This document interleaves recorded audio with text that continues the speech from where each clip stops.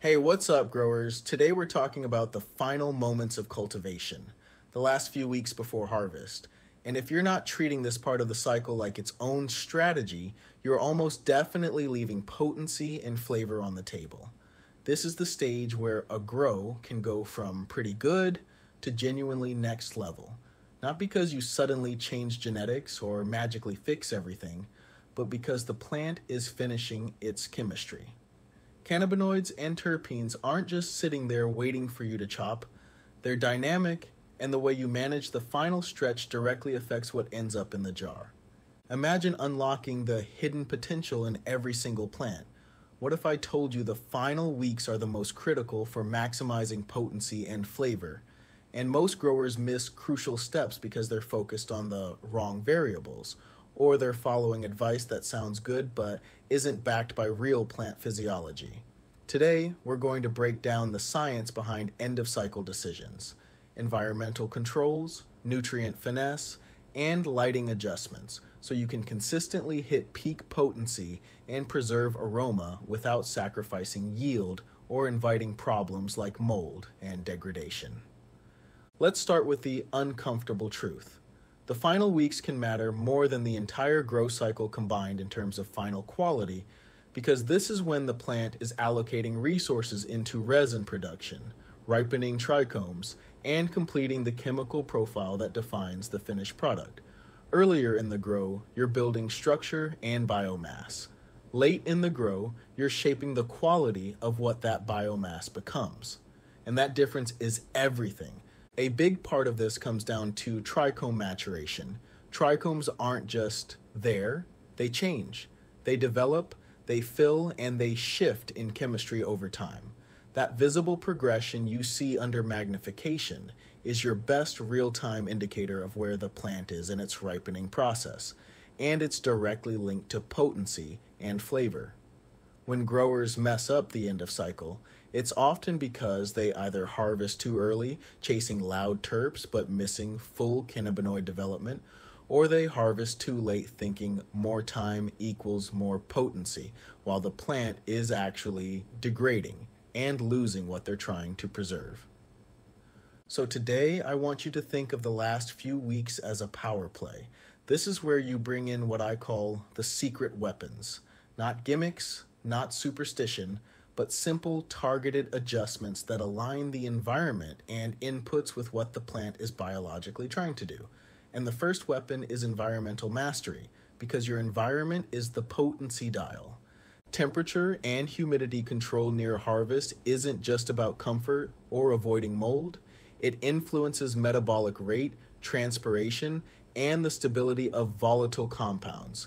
As plants mature, slightly lower temperatures can help protect terpene retention because terpenes are volatile. High temps at the end of flower can literally drive off aroma and push the plant into stress patterns that reduce quality. You're not trying to shock the plant and you're not trying to freeze it. You're trying to create a stable finishing environment that encourages resin preservation and reduces the risk of late-stage issues. Humidity is just as important.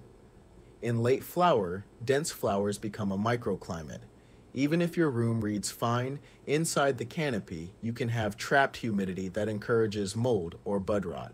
Lowering humidity appropriately in the final weeks helps prevent those issues, but it also changes the plant's water dynamics. When transpiration is balanced and not excessive, you can avoid pushing the plant into a last-minute stress response that dries it out too fast or causes it to panic mature. The goal is a controlled finish, not a stressed finish. Then there's the dark period. This is one of the most common myths that gets repeated because it sounds plausible. Give the plant 24 to 72 hours of darkness and it'll boost potency. The reality is that plants don't create cannabinoids like a pre-harvest cheat code. Cannabinoid and terpene production is tied to genetics, ripeness, and overall metabolic health across the flowering cycle. Darkness can change some internal processes, sure, but it also stops photosynthesis, and extended darkness can encourage moisture stagnation and increase risk if your environment isn't perfect. If you're going to experiment with darkness, treat it like an experiment, not a rule, and understand that the biggest gains usually come from more boring things: stability, ripeness, and proper dry cure. Airflow is the unsung hero here. In late flower, airflow isn't just about comfort. It's about preventing stagnant moisture pockets while keeping leaf surface temperature stable. Proper airflow reduces mold pressure and supports consistent transpiration without drying the plant into stress. And if you're trying to preserve terpenes, you don't want hot, turbulent, drying wind blasting the buds. You want steady, gentle circulation that keeps the environment uniform.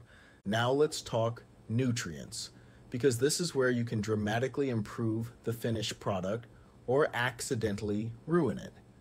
The idea of feeding for finish isn't about pumping the plant full of more nutrients at the last second. It's about reducing the wrong inputs, maintaining the right ones, and timing changes so the plant can complete ripening without carrying excess salts and harshness into harvest. This is where flushing comes in. Flushing is one of those topics where people get emotional because a lot of growers treat it like a religion. The practical goal of a strategic flush is simple. You're trying to avoid a harsh finished product by preventing excess mineral buildup, especially if you've been running heavy EC late in flower. But flushing isn't starving the plant for no reason. It's a controlled wind down. If you flush too early, you can reduce yield and stop ripening short. If you flush too late, you're not really changing much. Timing matters, and it should match your medium, your feeding style, and how your plant looks in late flower. Finishing nutrients are another area people misunderstand. A true finishing strategy isn't about adding random boosters. It's about supporting ripening with targeted inputs that don't leave behind excess residue. For some growers, that means easing nitrogen down to reduce leafy, grassy characteristics while keeping the plant healthy enough to finish strong. For others, it means maintaining key minerals that support metabolic stability while avoiding the late flower mistake of more pK equals more potency, because that's not how potency works. Potency is largely a function of genetics and maturity, and you can definitely influence quality with good management, but you can't brute force cannabinoids by overfeeding. The most common flushing mistake is either doing it too aggressively or doing it blindly. If you slam the plant with extreme changes, you can cause late-stage stress that reduces quality and increases foxtailing or weird ripening patterns. If you never adjust anything and just keep feeding heavy to the end, you can end up with a harsher product and a messy dry. The winning approach is controlled, gradual, and tied to what the plant is actually doing.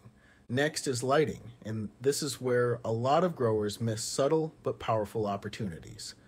Light spectrum and scheduling near harvest can influence morphology and expression, and while you're not going to rewrite genetics in the final 2 weeks, you can absolutely shape how the plant finishes.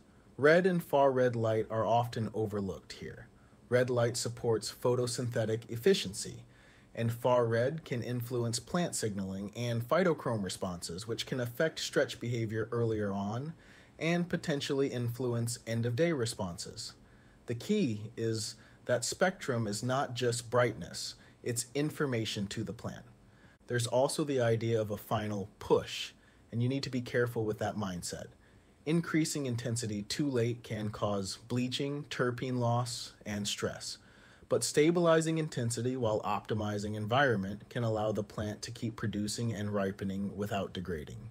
Some growers find that slight schedule adjustments at the end help manage heat load and preserve aroma. The principle is simple. You want the plant finishing at peak efficiency, not peak stress. Now comes the payoff, harvest timing. This is where all the work cashes out, and this is also where you can make the biggest mistake in the shortest amount of time. The perfect harvest window depends on your goals because peak potency and desired effects aren't always the same thing. Some growers want a brighter, more energetic profile. Others want a heavier finish. Trichomes tell you where the plant is leaning, but you need to interpret them correctly and consistently. The answer isn't one magic ratio that applies to every strain. It's learning what your genetics look like at their best and harvesting in that window consistently. And here's the part that too many growers ignore. Even if you harvest perfectly, you can destroy potency and terpenes in drying and curing. The science is straightforward. Terpenes are volatile, and cannabinoids can degrade with heat, light, and improper conditions. A controlled dry preserves aroma. A slow, stable cure locks in quality. If you rush drying, you lose terpenes and end up with a flat product. If you cure incorrectly, you risk mold or you end up with harshness that never fully smooths out. The end of cycle strategy doesn't stop at chop, it carries through to the jar.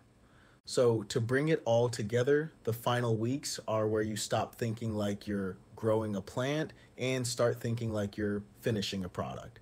Environment becomes precision, nutrients become finesse, light becomes stability and intentional signaling, and harvest becomes a calculated window, followed by a dry and cure designed to preserve everything you worked for. If you want, in a future video we can go even deeper into advanced post-harvest techniques, including drying strategy variations, terpene preservation methods, cure optimization, and how to avoid the subtle mistakes that ruin top shelf potential. If you learned something today, hit like, subscribe, and drop a comment with what you're currently doing in your final weeks and what you want to optimize next. Well, that concludes this video, guys. Again, thank you for watching, and I'll catch you on the next one. Peace.